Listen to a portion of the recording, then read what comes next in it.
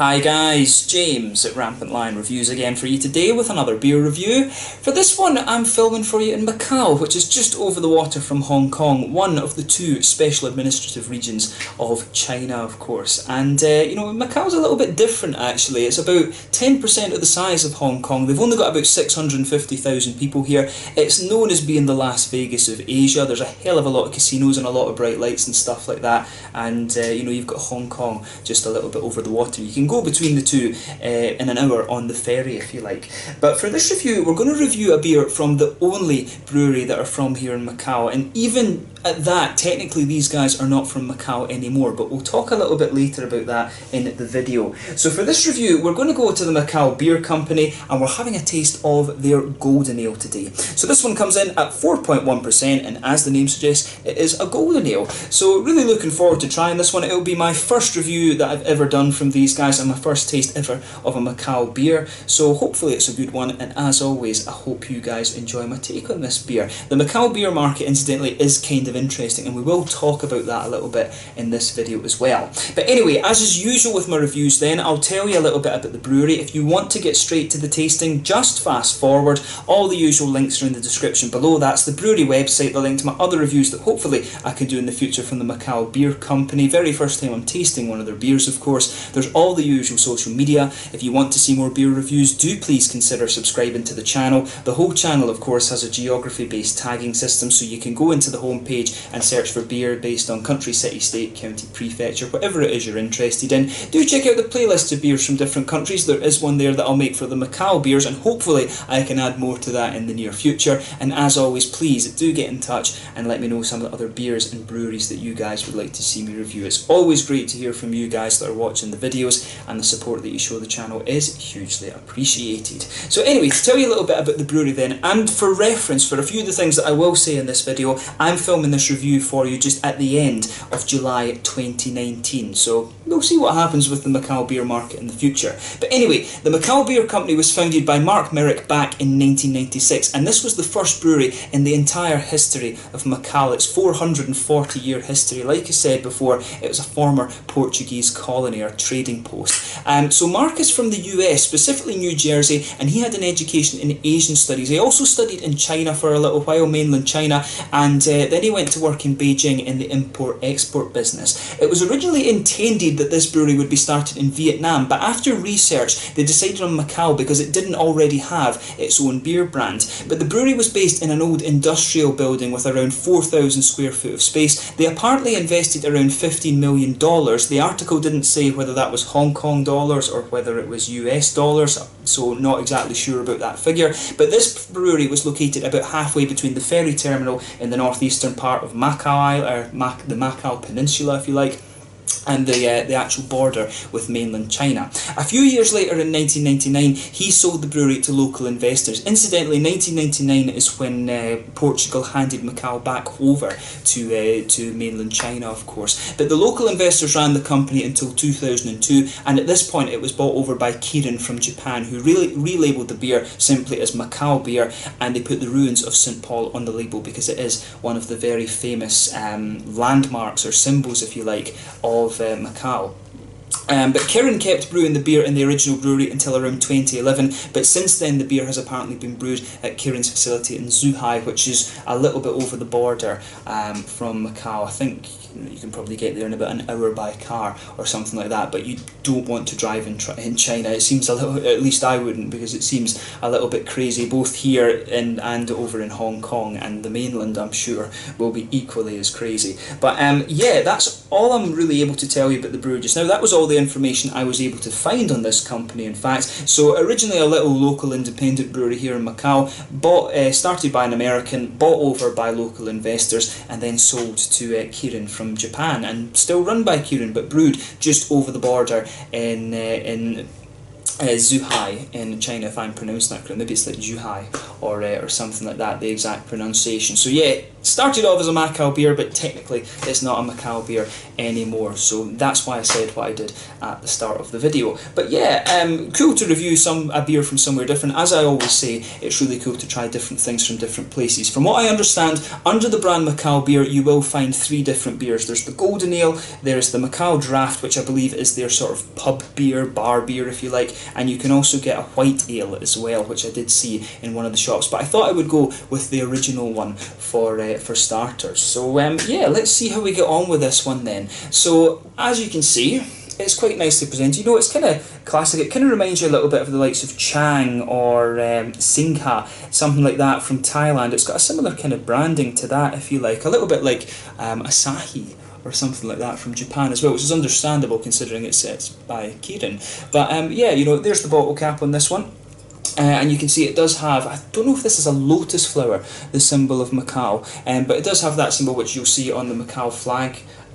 So yeah, in the ruins of St. Paul down there, which is actually only about 300-400 metres from my hotel where I'm filming. I do recommend you come and have a little look at Macau for a couple of days. You know, you can do the northern part of it in one day and you can do the southern part of it in another day. But yeah, nicely presented beer, this one. Very similar, as I said, to the beer, the likes of the beers that you'll find from like Vietnam or Thailand or something like that. So a kind of Southeast Asian type branding on this one almost. But yeah, let's get this guy out and we will get on with the tasting then. I'm curious to see how this beer turns out. If I can get the bottle cap open, it doesn't want to come off. Yes, so let's get this guy out and into the glass then. So as you can see, it's a green bottle with this one, and see, as soon as I open this up, it really does remind me of some of those Thai beers as well. Singha, Chang, Bintang from Indonesia as well, it actually reminds me of a little bit. So, most of the beers that you will find here in Macau, of course you can get the things in the shops like Guinness and Heineken. I think you can get Budweiser as well. You will get Taiwan beer as well. What else have I seen? So Tsingtao, of course, from mainland China, Heineken, Guinness, Budweiser. There's a few other Chinese beers that you'll see here as well. There's Blue Girl, which seems to be really popular here and in Hong Kong. I think they had that over in Korea as well, and originally that started as a German beer apparently, and there's a few other German beer, Chinese beers and things like that too, and a few other German brands making their way out here. So yeah, it's really interesting that actually, just when you go into different supermarkets and see different things. But as you can see from this beer, it's poured exactly as you would expect from a golden ale. I do apologise for the lighting in this video, as I've complained about in this whole Asian sort of series of beers that I've done for you. Getting decent light in Asian hotel rooms and stuff like that can be a little bit difficult, even in homes as well. You're often relying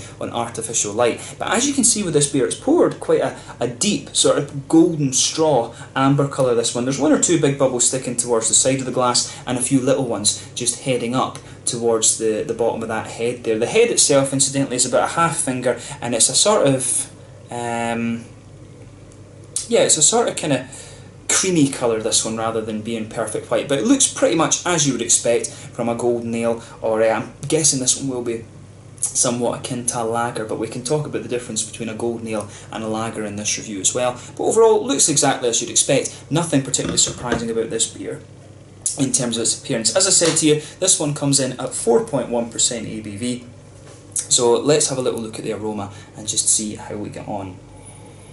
So straight away with this one, you can pick up on the corny notes of this. It definitely has that sweet sort of corny note to it, a little bit of a kind of biscuity quality in there, a little touch of breadiness as well. Originally they were using German and American hops in this one, and I think it was German yeast strains they said they were using. So you can pick up a little bit of a white bready note in there. On top of that, you're getting a sort of bread and butter, kind of biscuity quality to this one, but it does have a big sort of corn element to it as well, which is quite interesting. There's a little touch of maybe, would you say,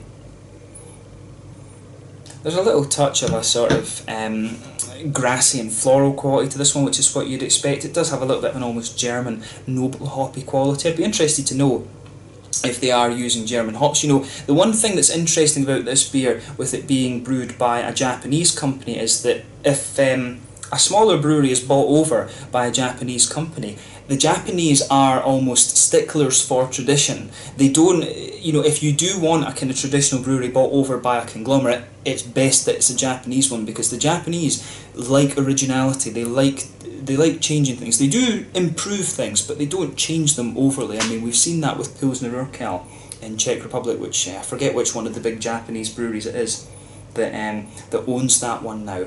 I think it might be Asahi actually. But yeah, you can definitely smell a nice little bit of a German noble hoppy quality in there. Some light grassiness, a little bit of an appley perry ester, and you can also pick up just a little touch of that kind of sweet earthiness in there as well. So I wouldn't be surprised if they are still using a little bit of German hop in this one. I don't know if they grow hops over in mainland China actually. But yeah, really an interesting smelling beer, this one. Kind of typical with what you would expect from an Asian lager, if you like. Very similar to a Southeast Asian lager, actually. So yeah, a little bit like San Miguel, a little bit like, you know, Singha, Chang, something like that. And as we always say, you know, you can't really rate macro beers in the same light as you do microbrewed beers, so just bear that in mind when we do this tasting. But yeah, let's get stuck into this one then and just see how we get on. This one is the Golden Ale from Macau Beer, originally based here in Macau, but now over in Zhuhai in mainland China. So let's get stuck into this one. Slanje, Skål, Gambe, as we would say.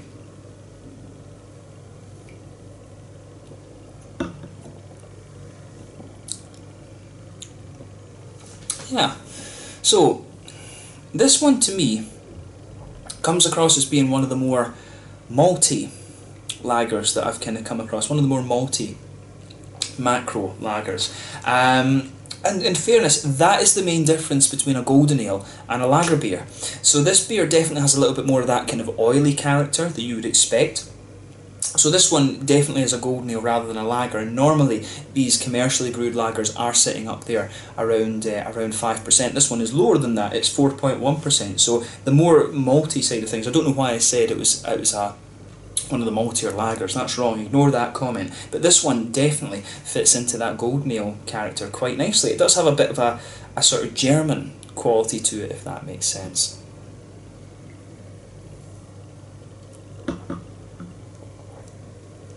So yeah, straight away with this beer then, you're going to feel a nice little bit of pale malt just blanketing the middle of your tongue. You can feel that straight away. It's just got that nice sort of light white bready quality. The further you go into the aftertaste with this beer, it's going to sweeten up a little bit. You're getting some of those corny notes out of it that you would pick up from the aroma.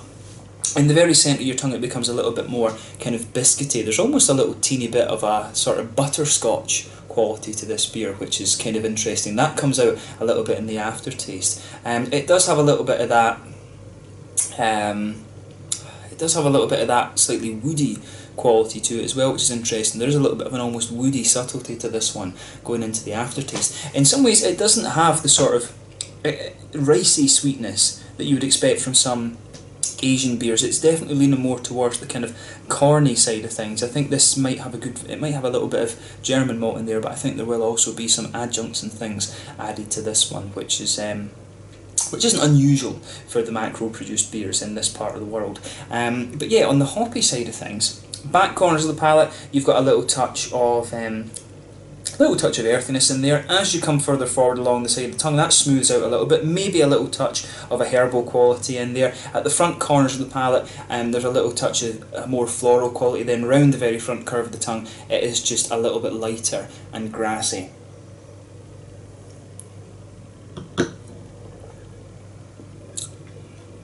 Behind the front curve of the tongue, of course, as I always say, that's where you get that little oily bubble, where those fruity esters come out from the hops. And for me, this is a very straight up, you've got some of that kind of grassy, almost slightly grassy lemony quality coming out of this one.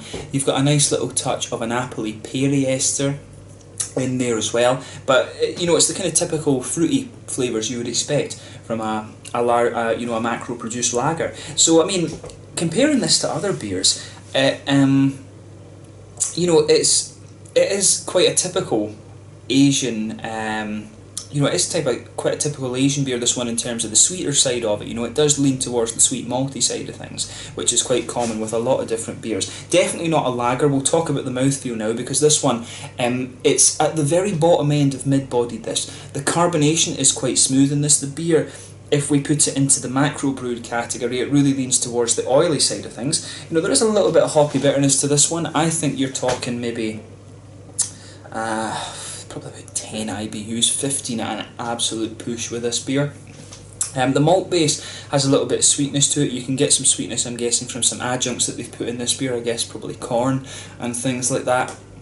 And you've also got just a little bit of a fruitiness to it as well. So I mean, overall, this beer, it has some of the aspects you'd expect of Asian beers. You know, in Asia generally, the sort of beer drinker, if you like, generally is more wanting something to clear the throat and to be cool and refreshing. And this beer is exactly like that, but it's just a little bit thicker in its mouthfeel. It definitely has some of the ale qualities to it. By no means is this a lager, and that's what makes it quite interesting actually. It's a big produced beer, but it's not a lager. So I mean, obviously you get stout, Guinness stout, and things like this. But I'm sure you can understand the spirit that is meant with that comment. It's an unusual one. This is the first Asian mass-produced beer that I've come across that is not marketed as a lager. I mean, the only other thing I can think of offhand is Asahi Black. That's the only other thing at the moment which is coming to mind. So yeah, interesting point to make about this beer. So yeah, it's an interesting one. This, if you come to Macau, have a go at it. They've got the white ale as well. I'll see if I can review that for you perhaps on my the next time I make it over to Macau, which I don't know when that'll be. But yeah, another thing we should say about in this video then is the Macau beer market. So Macau, as I think I mentioned earlier, is only around 650,000 people, something like that, whereas Hong Kong, if I'm remembering correctly, has somewhere in the region of 7.5 million. So you've got a good number of craft breweries over there in Hong Kong now, but you don't have any at the moment in Macau. Maybe that will change in the next few years. I think, from what I was reading, a lot of people were saying that just not a lot of people know too much about craft beer. All the craft beer that you'll find in Macau is basically American, New Zealand, Australian, and things like that, and a few kind of things making it over from Europe too. So there are a couple of beer bars and things. I will go out to one and maybe film an on-site video for you so we can talk a little bit about that. But yeah, maybe in the future we will see the return of some small independent breweries here in Macau, but only 650,000 people here. The rents, of course, in Macau and Hong Kong are sky high, so that's one of the other things that's inhibiting a small business like that popping up. But for the meantime, if you want a Macau beer, you are going to have to go with the Macau Beer Company. And this one, you know, compared to other large brewed beers, is actually it's alright. You know, it's actually decent enough. So if you like San Miguel, if you like, you know, like Bintang or Bintang from Indonesia, you like you know, Chang and Singhan. In fairness, they're all right. I do like, and I like I kind of enjoy an Asahi and a Sapporo and stuff like that every so often. If you like those kind of beers, then this is a good one to have every so often. So if you come to Macau, try it. I'm really not sure how widely available this beer is outside of Macau, of course. So do let me know if you happen to stumble across this in any other place. But yeah, let's leave it at that for this review. I hope you've enjoyed this one. Like I said, this is the only review I'll be filming for you in Macau, and it's probably going to be my last Macau beer review for you for a little while. Hopefully the next time I come back here, there are a few craft beers to review for you, because from what I gather, they do seem to be becoming a little bit more aware of craft beer here now in mainland China and in Macau, and Hong Kong of course does have quite a thriving craft beer scene too. So we'll see how that goes over the next few years, but I hope you've enjoyed my take on this one, and we'll leave it at that. Thank you again for watching my beer reviews. Until the next time, please like, subscribe, share, all the usual YouTube stuff. Let me know your own thoughts on this beer in the comment section below. Let me know which of the Macau Beer Company's beers is your favourite one, and of course if you are watching this beer review a little bit later than July 2019, do please keep me up to date on what's going on in the craft beer scene in Macau, if it does indeed start to exist then. Thanks again for watching, and I will catch you guys very soon. This one is the Golden Ale from the Macau Beer Company, part of Kirin from Japan, and brewed in Zhuhai over the border in mainland China. Until the next time, Slàinte just now, and I'll catch you guys later. My last review in this Asian mini-series as well. Slàinte, Skull, Gambi.